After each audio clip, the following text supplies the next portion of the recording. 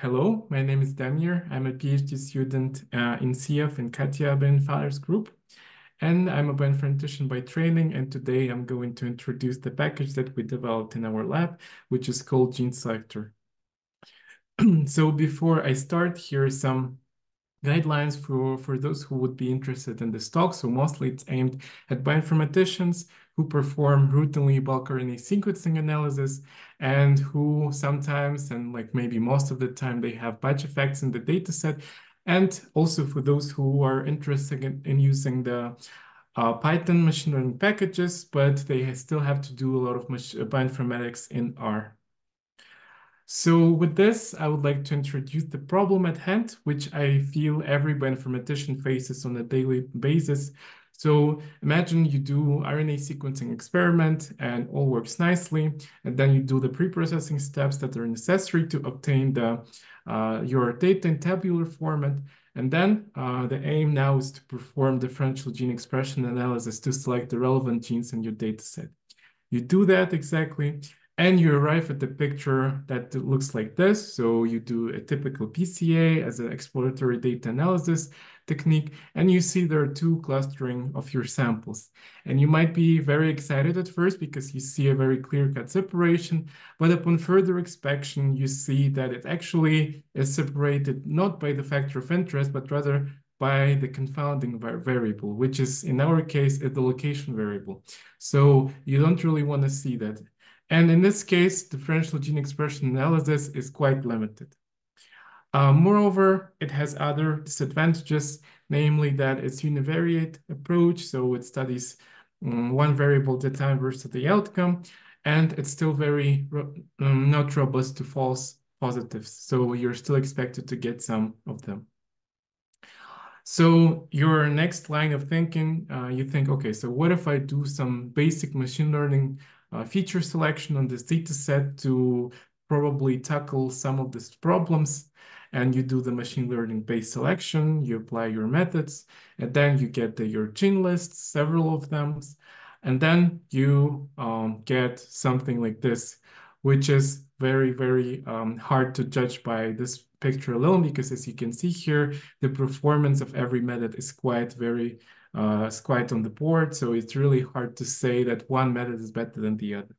Then, of course, you might think, okay, so what if I aggregate those methods together, either by taking a union or an intersection? And more often than not, such thing happens that union is still a very big list, so it's not very suitable for the downstream, or intersection might be too small or even non-existent. So you're here wondering what to do, and it's actually a very big question in this area of research. So how to select exactly a gene list from this wide array of different possibilities that you can think of.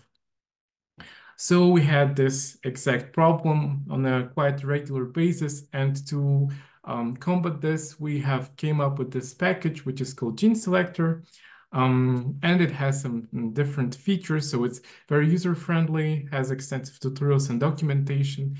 And the main idea is that this is your guide in this process. So by applying the metrics that I will shortly speak about in the further sections of the talk, you can have an informed decision on which list to pick exactly. Then it's quite customizable. You can plug most of the things that are compatible with the scikit-learn library. And the backend is entirely written in Python. So it breaches the gap between having to switch between Python and R, Python for machine learning and R for bioinformatics analysis. So everything is conveniently put for you in one place. And now I would like to start with a brief, somewhat description of the tool, what it does and what section does it have. So first of all, it all starts with the input data and pre-processing. So you have your intrasample normalized matrix of transcripts. Then in the package, you have some basic pre-processing that is done. And then by the end of it, you get your filtered matrix that is ready to be submitted for the pipeline. So after that, there are several different machine learning methods implemented in the package.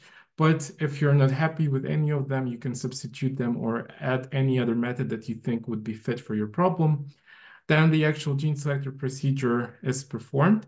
So I invite the listeners to read the paper and to maybe inspect the GitHub repository for more details on how exactly it is implemented. But in the end, you get your feature selection list. So for every method, you get the list. After that, you would like to set the feature importance. So there are several different methods to do that. So inbuilt feature importance scoring, then permutation importance, and then the feature ranking to see how the feature fares in this like more objective way of ranking the features. So after that, you can also provide any feature list that you have at hand.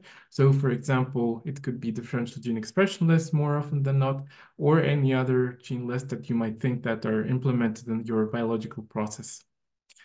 After that, there is an integration with the cluster profiler and simplify enrichment to perform gene ontology enrichment and semantic similarity analysis. And after the whole process has been performed, you have other metrics that I will speak shortly about. And by leveraging all of these metrics together, you can then have a informed decision, what is your winner list and what is the suitable list for the downstream analysis. So here I will introduce some of the metrics that are implemented to guide the process. So starting with the first one, which is, of course, inspection of machine learning performance metrics. So you have feature importance plots here, and also you can have machine learning performance metrics for different kinds of metrics. So cross-validation score, F1 score, recall precision, accuracy score, and any other metric that you can get from scikit-learn package.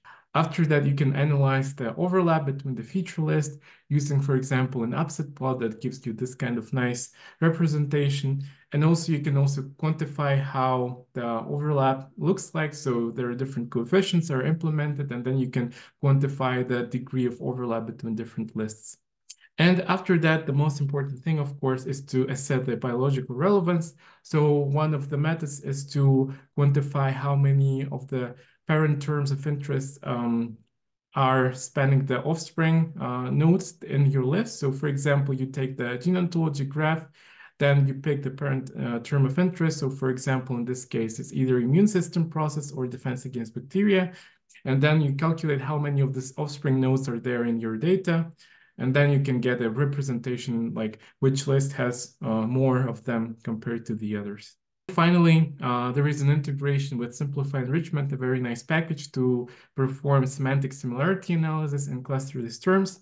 Again, it's quite straightforward to do. So first of all, you do the gene ontology enrichment, and then you calculate the semantic similarity score between the gene ontology terms. You then cluster these terms, and then you can inspect the word cloud like here to see what are the clustering results are being produced. So here you see the output that is obtained with within the Simplify Enrichment package workflow. As for the availability and tutorials, so the package is a CRAN listed package, so usually you won't have any problems installing it. So by simply calling install packages program in RStudio session, you can get the package. Then all the tutorials and the description of the functions and the implementation are available on the official GitHub repository. Along with that, there is an extensive example of applied to TCGA breast cancer dataset with all of the expected outputs and the guidelines how to follow the workflow. And the package has been implemented in Docker as well, so to make sure that it runs on most of the machines. So with this, I would like to thank you for your attention and good luck with using the package.